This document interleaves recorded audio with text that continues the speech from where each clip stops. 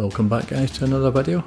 As you can see here, I'm in my fully stocked 111 crate warehouse and we're going to sell this today for the tier 3 career progress. And unfortunately I didn't show it throughout the sale itself, but we are in a public lobby and you will see that with the 50% bonus that I get at the end.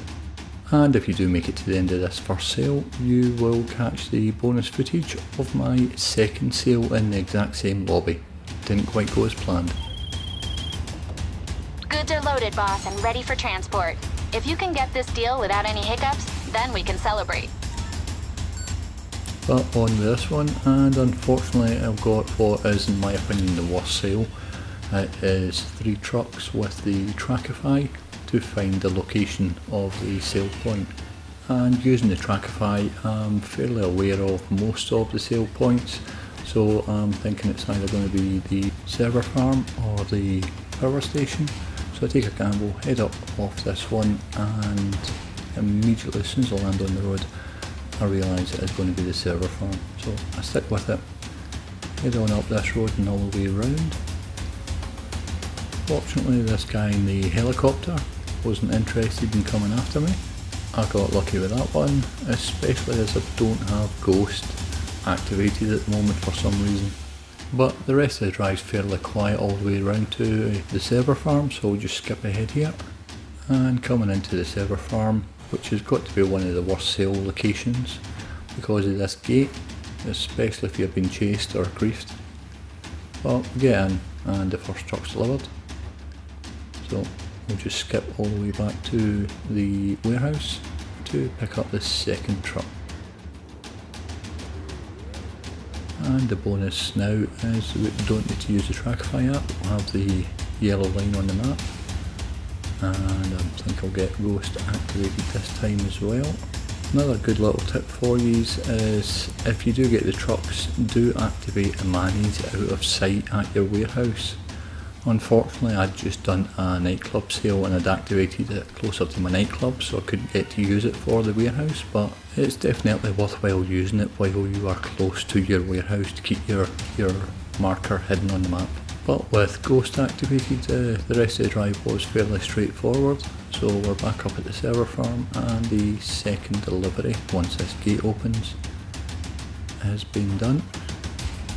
And we'll head back to the warehouse to pick up the final truck for this run.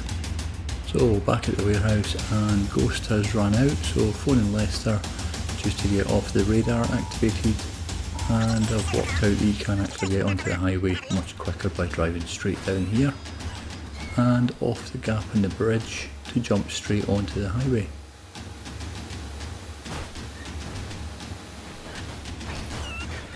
After that it was a fairly quiet, easy drive all the way back to the server farm to make the third delivery, and that will complete the tier 3 career progress award, as you can see in the bottom corner there.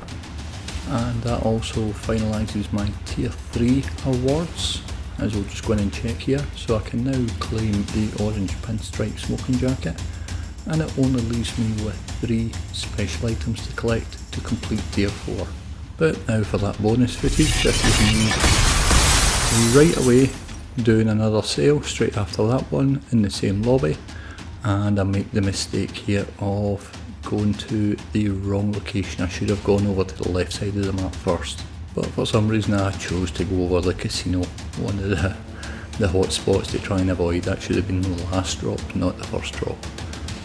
But here it comes, here's the, you can see on the minimap there's an oppressor coming in behind me. Even though I do have Ghost activated, it does get some shots off, and in the long run it does enough damage with these 2 direct hits